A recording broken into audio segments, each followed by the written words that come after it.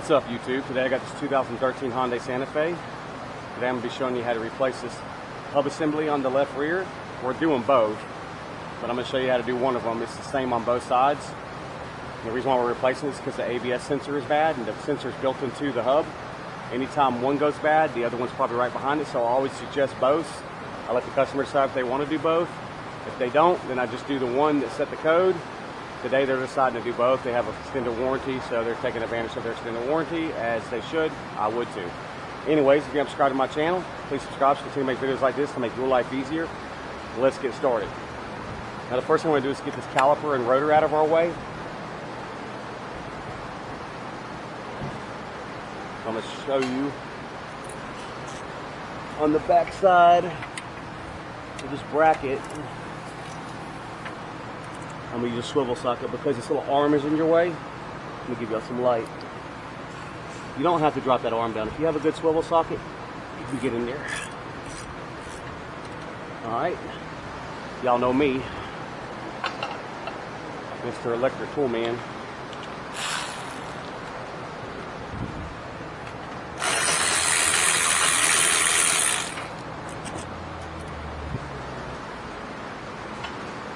Alright.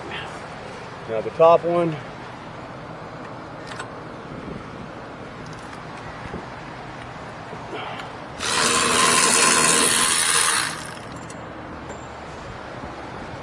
washer fell on the floor. I'll show you how I retrieve that. Mr. Magnet is your friend.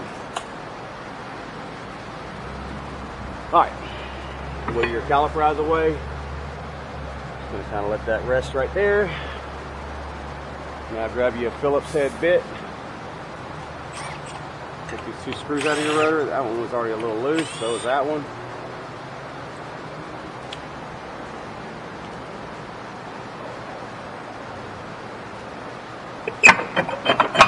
Pull your rotor off.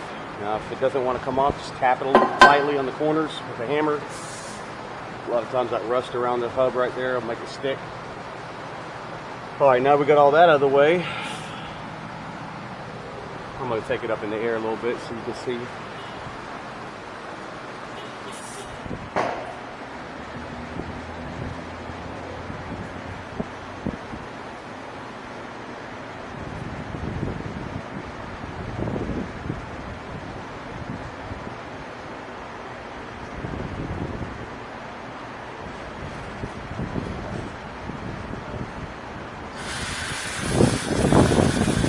Alright, on the back side here you have your plug. Just press in on that little tab right there and pull up. I'll lean that out of my way. And you're going to have four 14mm bolts on the back side of that bearing.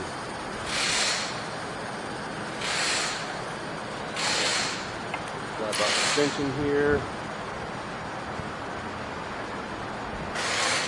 Grab that swivel socket.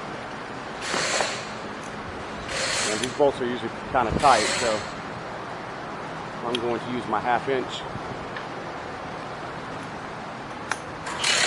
You don't have to do it like this. You can use whatever ratchet or whatever you can get behind there.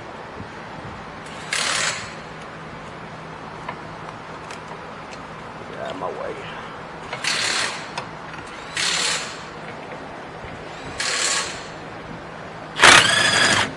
One. 2, 3,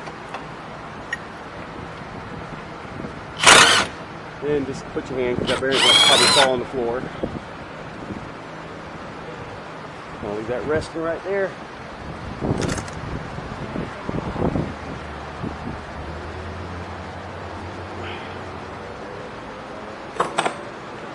See how the sensor's built into it? Now faces upwards. Stick that in there and reach behind the hub. Start your bolts a few turns.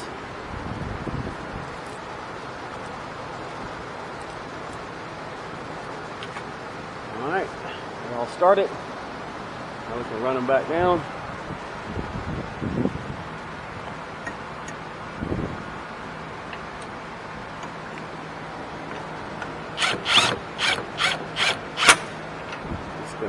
lightly tighten them, doing crisscross pattern, and I'll do a final lockdown.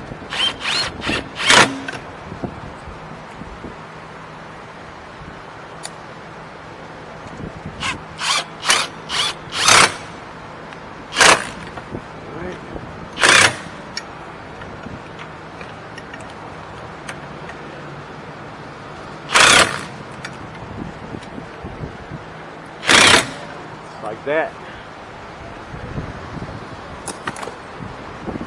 Plug her back in.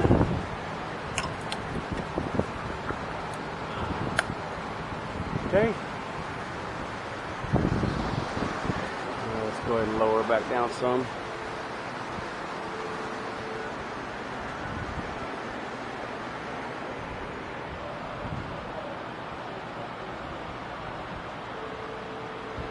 Ugh. About quitting time. It's been a hot, hot day. Alright.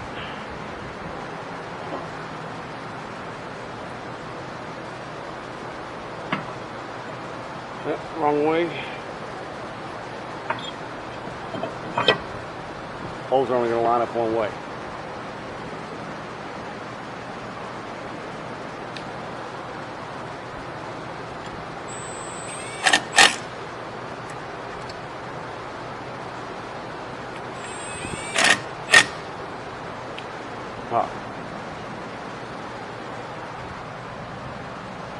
Now we can put our caliper back on.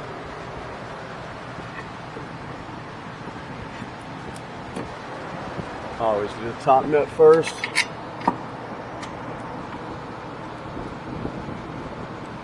Tighten it down as far as I can with my fingers. Make that bottom one easier to install. Okay.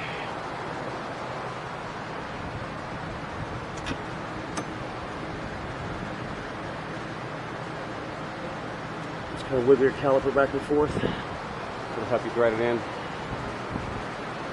All right.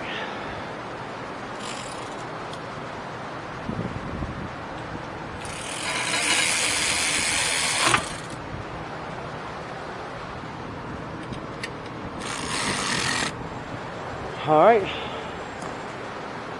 Now I'm going to do a final tightening here.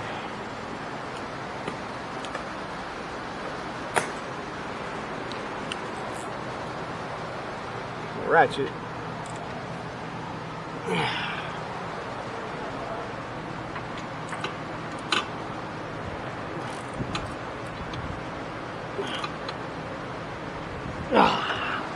Just like that. Just put your wheel back on, torque her down. I think it's, I want to say 82 to 87. 90 foot-pounds ain't gonna hurt either. And sometimes your pedal or your piston will get pushed back a little bit when you take it off, so pump your pedal up. It might be a little soft at first. Put your wheel back on, torque her down, take her for a test drive, make sure the light goes off. It should turn itself off. Anyways, hope this video has been informative. Y'all please check like down below. Y'all please subscribe. Y'all have a good day. Peace out, YouTube.